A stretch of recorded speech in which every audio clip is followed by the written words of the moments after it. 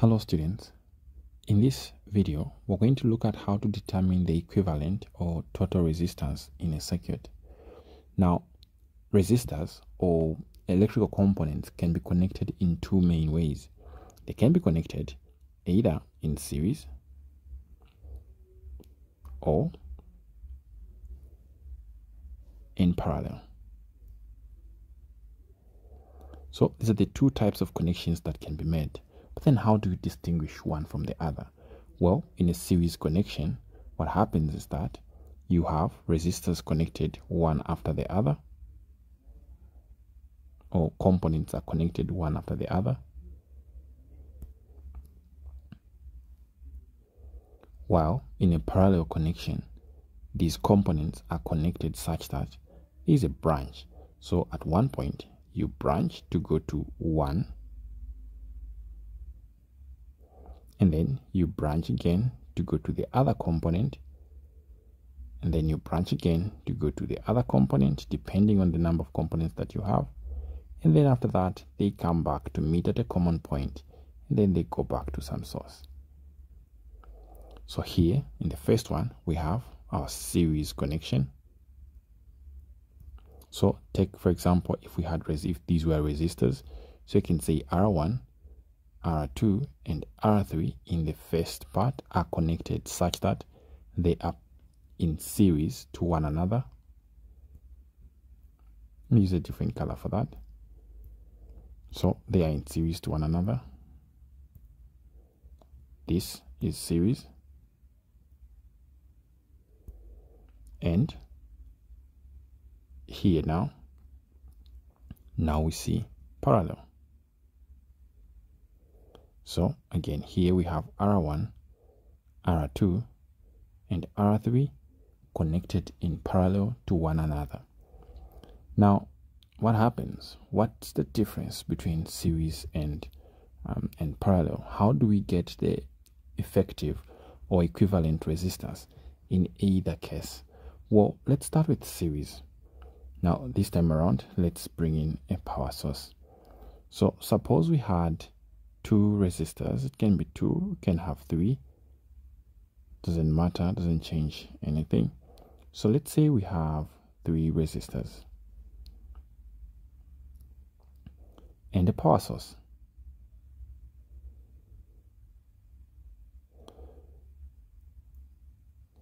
So here again we're saying this is R1, this is R2, and this is R3. So the current comes from our power source,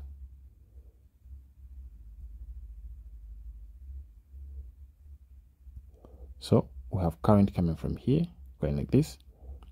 Let's say this current is I. So as the current comes through this, it passes through the first resistor, and then it goes to the second resistor, and just like that. Now, what happens is that at each point, there's going to be a potential drop. Energy is going to be used by that resistor. So let's say at V1, at R1, I mean, we have a potential drop, or power is used, energy is used, up to, let's say, V1.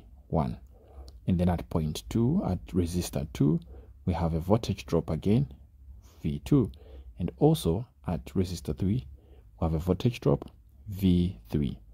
Now what happens is that according to Ohm's law, from Ohm's law, so from Ohm's law, we know to say V is equal to I R. So this is from the source, we can say this is from the source. At resistor R1, we can say the voltage drop V1 will be equal to the current passing through I1, through R1 I mean, multiplying the resistance R1. And at 2, we have the voltage drop V2 will be equal to the voltage drop V2 will be equal to the current passing through R2 multiplying the resistance R2, and across the resistance R3 we're going to have a drop as well, V3, and this will be equal to I3, current passing through resistance 3 multiplying resistance 3. From here what you should keep in mind is that the voltage that will be lost, V1, V2, and V3, the potential drop in our circuit, if we were to add it all, if we were to add V1 plus V2 plus V3, we get the voltage coming from the source, the voltage V. In this case, the voltage V is the voltage coming from our source here. So in other words, the voltage that is drawn from the source is just enough such that it is used up by those components. So if we were to add the losses at each point, they add up to the voltage that was coming from the source. Now, with this in mind, if we were to substitute the expression at each point, we get through from the source, we can say we got total current I, and the resistance that the source sees is actually the effective resistance. I'll take it as the total resistance. So the power source only sees, it looks at these resistors as if they are a combined thing, as if they are a sum. So it only sees a total resistance, not necessarily a sum, a combination of some sort. So the power source only sees these resistors as one unit combined. So that is what we're trying to find, the equivalent resistance, the equivalency of those three resistors, RT. But we know to say, to get this R total multiplying I, to get this, we have to add, for V1, we're going to have current passing through 1 multiplying R1 plus the current passing through R2 multiplying the resistance R2 plus the current passing through R3 multiplying the resistance R3. Okay, but what you have to keep in mind is that for a series connection, the current that passes through each one of these resistors is the same. So in other words, what we're saying is that the current passing through R1, I, it's the same as the current that passes through here. It's the same as the current passing through here. So it's the same current throughout. In other words, in a series connection, the current that passes is the same at each point in that loop. So if we had a line like this, we have a resistor, a resistor, a resistor, can even add as many resistors as possible. So provided this line is continuous, doesn't branch at any point, the current at any point along our line will be the same. So we have the same current here, same current here, same current here, same current here, same current here. So in a series connection, the current passing through our line, or at the current at any point, is going to be the same. With that in mind, we conclude that here I1 is the same as I2 is the same as I3, which is the same as the current that came from our source, because that's just one line, so there was no branching at any point. So it's the same as I. This implies that our expression now can be written as I RT, I R1 plus I R2 plus I R3. If you look closely on the right hand side, we have I RT. We can factor out what's common here, which is I. We remain with R1 plus R2 plus R3. So I here comes to cancel with this, which leaves the expression for the total resistance or the effective resistance as a sum, R1 plus R2 plus R3. So for our case, this is how we get the total resistance or the equivalent resistance in a circuit. But this is only if our resistors are connected in series. So clearly you can tell, if you had 2 resistors, it would be R1 plus R2. If you had 4 resistors, it would be R1 plus R2 plus R3 plus R4. So it's just a summation. So I can even say the total resistance is equal to, I can even say this, the sum from I is equals to 1 to Ri. So this is for where I is the number of resistors present.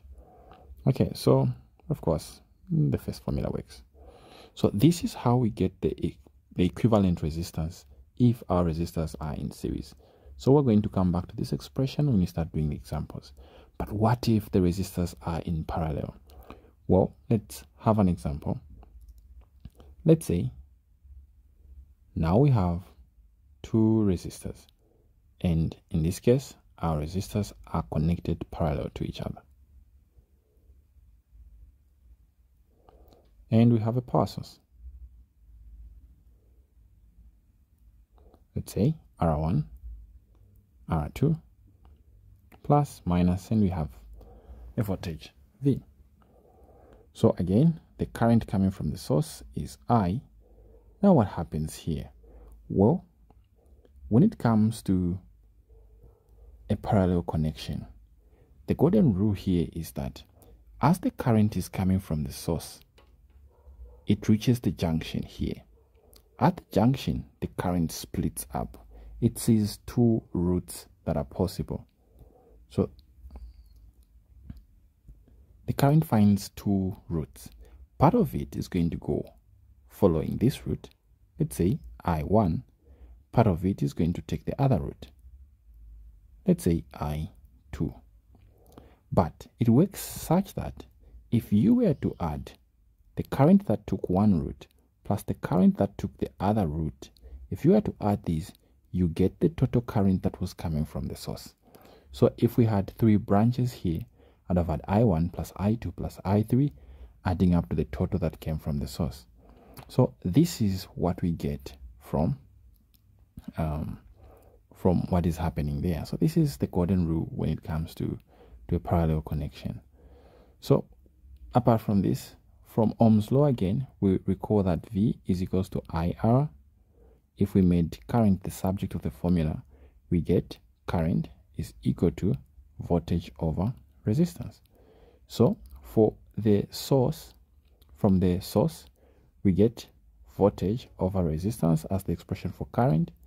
And then through R1, through the first resistor, the current passing through there, I1, using the same expression, this expression that is, we get the current passing through R1 will be equal to the voltage through 1 divided by the resistance R1. So this will be for that resistor R1. How about for R2? Again, using this formula, we see that the current passing through R2 will be equal to the voltage that R2 is seeing divided by the resistance R2. So with these in mind, we can then plug them in this formula. What do we see? The current from the source, which is the voltage from the source, divided by the total resistance, the resistance that the source is seeing. Again, RT, just like before, just like for series, RT there from the source, this power source is looking at R1 and R2 as a combined thing, as a unit, as a combined thing. Now that is what we're trying to find. That is the thing that we're calling the equivalent resistance. So that is what we're trying to find. So in other words, we're trying to find the resistance that the source is seeing, and we're calling it the total resistance. So this is the one that is coming, that I'm writing as RT. So apart from that, I1 we saw it's just the voltage V1 divided by R1 plus, and then we have V2 divided by R2 for that second resistance. Now with that done, one quick observation here. When it comes to parallel connection, what happens here is that the voltage that each resistor sees is the same. This resistor is observing a potential here and here. So this is where you're looking at it from. So in other words, what I'm trying to say here is that the voltage drop across each resistor, if they are in parallel, is going to be the same. So the voltage that each resistor is seeing is the same. So in this case, the voltage that the two resistors are seeing is the same, and it's the voltage from the source. So both resistors see the same voltage. In other words, V1 through R1 and V2 are the same, and these are actually the same as the voltage that is coming from the source. Because of this, we end up with V over R total equal to V over R1 plus V over R2. And just like before, we have this R total equal to V. Then we have 1 over R1 plus 1 over R2. So the voltage cancels out. We end up with 1 over the total resistance equal to 1 over R1 plus 1 over R2. So this is how we get the equivalent or the total resistance in a parallel connection. So if we had, let's say, 3 resistors, it would have been 1 over R1 plus 1 over R2 plus 1 over R3. If we had 4, just like that again. So in conclusion, if resistors are in series, then the effective resistance or the total resistance will be given by the sum, let's say R1 plus R2 plus R3, until when you account for all the resistors. If they are in parallel, then you can say 1 over the total resistance or the effective resistance will be equal to 1 over the first resistor plus 1 over the second resistor plus 1 over the third resistor, until when you account for all the resistors which are in parallel. So this is how you get the equivalent resistor in series, and this is how you do it in parallel. So parallel and series.